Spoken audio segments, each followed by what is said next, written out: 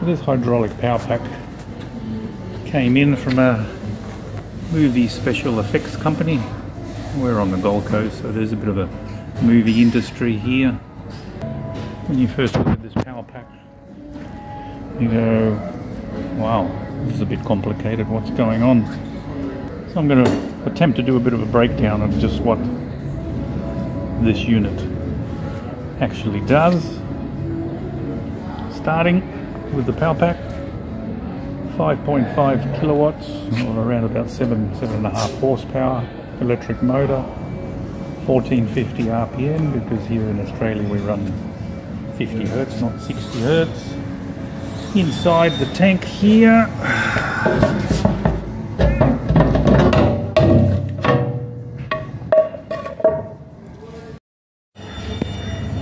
so inside the tank there's a gear pump, single suction, single discharge. It does about 19-20 litres a minute at 1450 RPM. We'll give the tank a bit of a clean. There's the drip pipe from the return filter. There's also another return line there coming back from the accumulator. There's also another return line there that's not being currently used at the moment. So what actually goes on here? So coming out of the pump inside the tank,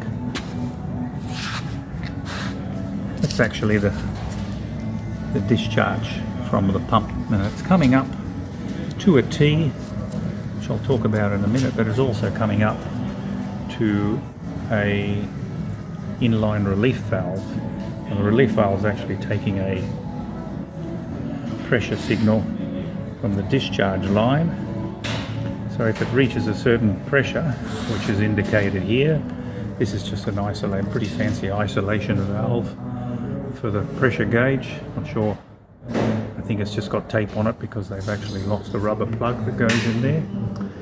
Anyway, so if it reaches a certain pressure, that's how you adjust the pressure.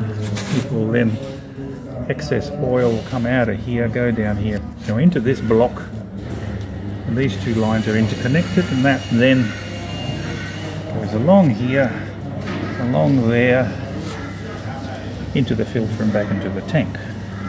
So once it reaches certain pressure, this will open up and release any excess oil back into the tank. What else happens here? What else can we see? So here's actually an accumulator, quite a large accumulator. Let's see if we can see what it says. It's rated to a maximum of 330 bar. Don't know what the charge pressure is, because that's where it should say charge pressure, but it says nothing. Don't even know what size it is. These codes will probably mean something. Let's have a look around there. If you can see anything that says volume. Oh, there it is there. Looks like 10 litres. You can see that.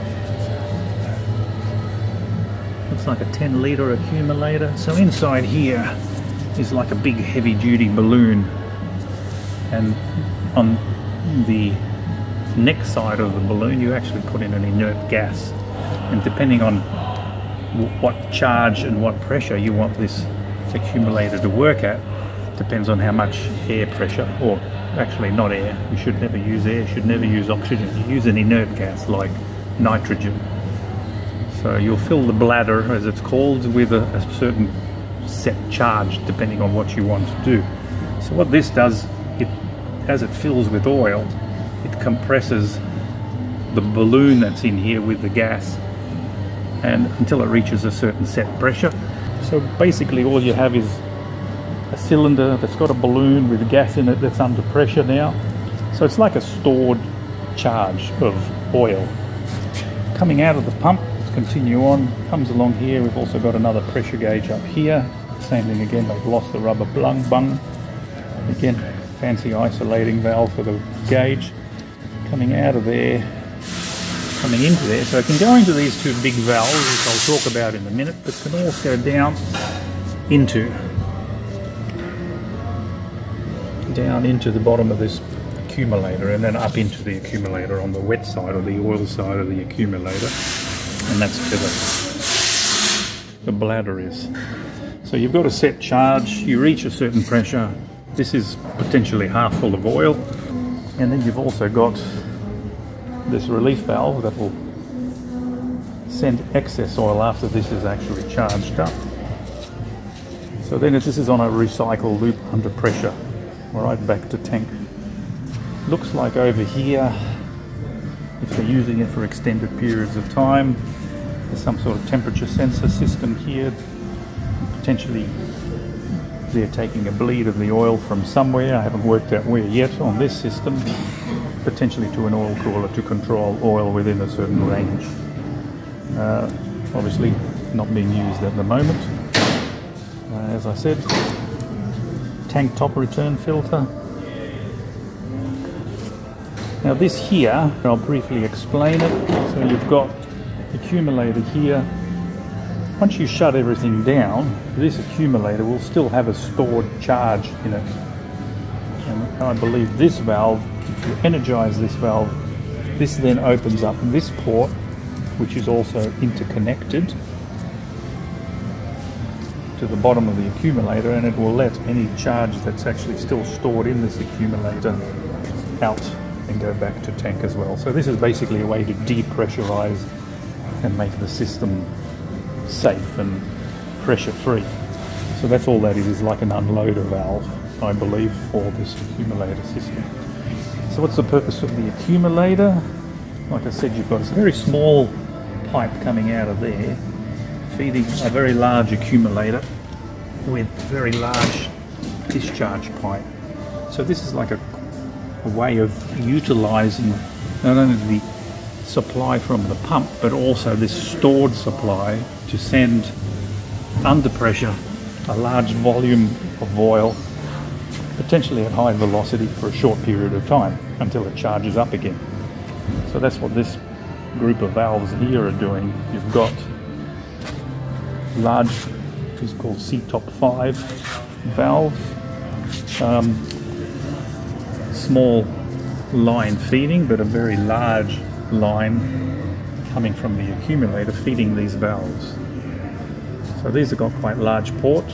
This hasn't got as large a port. So when you energize this, you're going to get the pump supply plus the accumulator supply coming out through one of these two ports and going to a function, potentially a motor on a winch, you know, to move something very, very quickly for a short period of time, or a cylinder to lift something quickly, move something quickly, or launch something quickly into the air.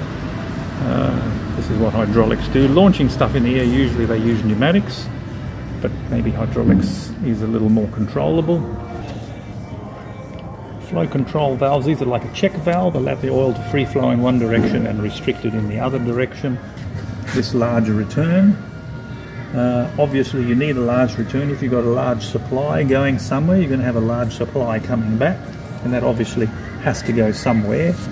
So this is probably why this is here, to actually take that large combined flow from the accumulator and the pump back into tank.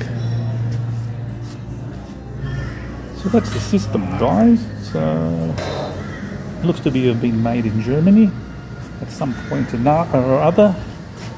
Potentially this could have been used, we see this a lot in high-rise, these type of power packs in high-rise buildings, you know, for raising formwork as they move up a level in high-rise buildings. I've seen something very similar, not necessarily accumulated. This may have been purpose-made specifically for the special effects industry, or it's been repurposed from some other industrial application. When you first look at it, it looks really complex. I think the idea with hydraulics and any electrical drawing or hydraulic drawing or construction drawing, you just break it down into its individual components, and then it's not so scary.